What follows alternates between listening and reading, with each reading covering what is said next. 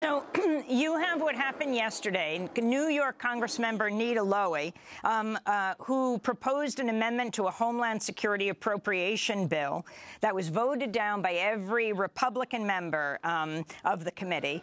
According to Congressmember Lowey, the amendment would have given the Attorney General the authority to block the sale of firearms to known or suspected terrorists if the Attorney General has a reasonable belief that the firearm would be used in connection with terrorism. No fly, no buy. Explain exactly what this is. We also have with us Vince Warren of the Center for Constitutional Rights, deeply concerned about the civil liberties aspects and the flawed nature of this kind of gun control measure. Yes, I'm on the Appropriations Committee, and this was not the first time we tried to put an amendment up for reasonable gun safety, gun control measures. And of course it failed because the Republicans, for the most part, all of them, voted against it. Look, if there are flaws with the no-fly list, believe you me, as one who cares about our civil liberties, we must fix that. I know the ACLU and others have proposed legislation to fix it, but guess what? The Republicans won't even let that legislation come forward. So come on, we've got to start somewhere. And believe you me, this is a first start, and we have to understand that we've got to fix any issues that would relate to civil liberties, and that is in fact what we have been trying to do. But we must make sure that those who do not should not have guns are not able to buy guns. And for the most part, those who are on a watch list should not be able to buy a gun and kill people. Vince Warren of the Center for Constitutional Rights, your response. Well, first of all, I really appreciate all of the action that's happening at the at Congress, and particularly the sit-in. That's exactly what's needed, and I absolutely applaud that. What we have to be careful about, though, is pitting two different sets of constitutional rights against each other. And essentially, we have a Republican version of constitutional rights that have to do with gun control, which we at the Center for Constitutional Rights and other groups think is not an absolute right the way the Republicans do.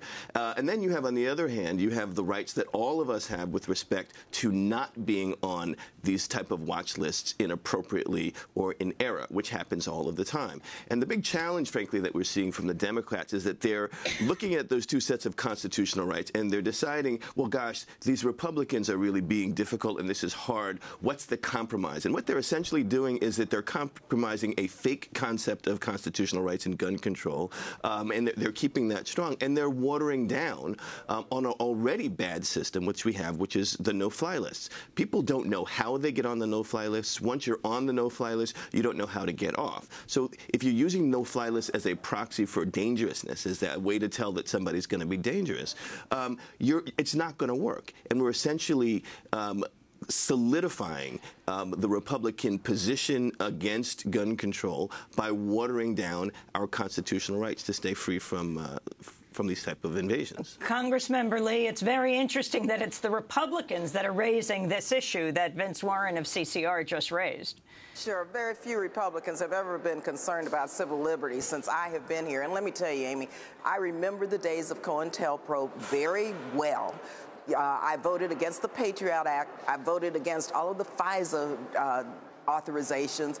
And if there are problems, which there are, I think, with the watch list, we need to take up those proposals that have been put forward that the Republicans will not let us take up to fix it. Having said that, we've got to start somewhere, and we've got to make sure that those watch lists are accurate, and we've got to make sure that those people who belong on there actually, and we have to make sure they don't get their hands on guns. Congressmember Lee, you know, when your colleague in the Senate, Senator Christopher Murphy of Connecticut, of course representing Sandy Hook, also engaged in an historic filibuster, I think it was the 9th longest, 15 hours in the Senate. The agreement was simply to get a vote, and then all the the proposals that were taken up were voted down, Republican and Democrat. But in both cases, both in what you're calling for in the House and what he was calling for in the Senate, there hasn't been a straight-up demand for an assault weapons ban. Why not? We have to do that. There's the bill, the Safe Communities Act, that part of that bill by Congressman Thompson has a provision for banning assault weapons. Amy, let me tell you one thing. We have a strong assault weapon ban in California. We have to have a national policy because guns are transported across states all of the time, and they end up in my community, even in California with the assault weapon ban.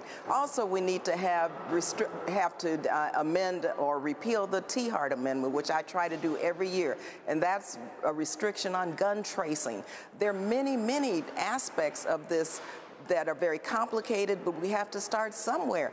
These assault weapons, I mean, 900 rounds? What does anyone need an assault weapon to protect themselves or to ensure that they are protected by their Second Amendment rights? You know, no one wants to take away anyone's right to hunt or to protect themselves, but assault weapons, weapons of war, weapons of mass destruction do not belong in the hands of anyone, quite frankly, in this country.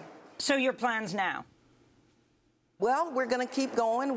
This is the first chapter of our protest and our insistence that we bring these bills up. We have a strategy. We're going to work on moving forward. And I think what's important now is this movement that's developing. We're going to continue to work with organizations and people around the country to make sure that we put the heat on those Republicans and on the Speaker to bring these bills up. It's going to require us to do many, many things. It's going to be direct action. It's going to be organizing with our constituents. It's going to be legislative actions. And so it's going to be comprehensive. It's going to be very aggressive. And you're going to see Democrats once again moving forward. And I hope, Amy, I hope people remember these elections are coming up in November. And quite frankly, as a Democrat, I'm going to work very hard to make sure we take back the House and defeat these Republicans who really do not care about anything except the NRA and the NRA's strategy to keep the people's voice and to keep us from bringing forward common sense gun measures. So we have elections, and elections have consequences, and I hope the public understands who's on their side. Congressmember Barbara Lee, I want to thank you for being with us, Democrat of California, chair of the Congressional Progressive Caucus Peace and Security Task Force, also former chair of the Congressional Black Caucus. This is Democracy Now! When we come back, Congressmember Alan Grayson, who represents Orlando, Florida, will be joining us. Vince Warren will stay with us, executive director of the Center for Constitutional Rights, and we'll hear from a woman who lost her father in the Virginia Tech massacre. Stay with us.